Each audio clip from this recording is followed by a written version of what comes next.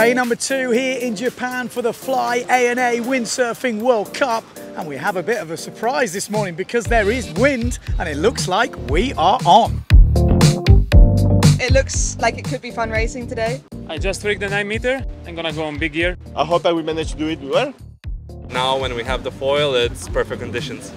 It's nice to be back in Japan. Last time I was here was 2017 and then we were only doing fin. So this is the first time that we're mixing fin and foil, and for me it's very exciting. I feel excited actually.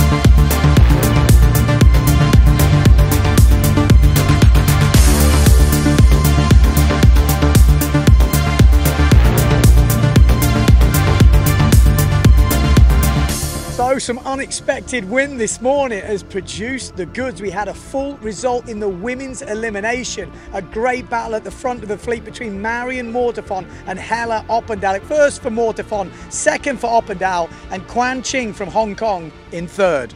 Super close battle. It was so fun. Like, I started in the front and then she passed me in a gybe and then we kind of went like this all the time. I took a good start, but Helle took a better one. She rode first at the first mark, and I made the inside at the gybe, and I passed her and was super close. So happy because this time is my first time representing Hong Kong. In the men, we had some super close battles, some tight racing and even some collisions. But in the end, the wind just dropped right on the final. Looking behind me, you can see the wind has dropped for the day. That was the forecast. The riders are now chilling out, getting ready for tomorrow when the big winds are coming. But don't worry, we've still got action today. The talk on the beaches, tow-in freestyle.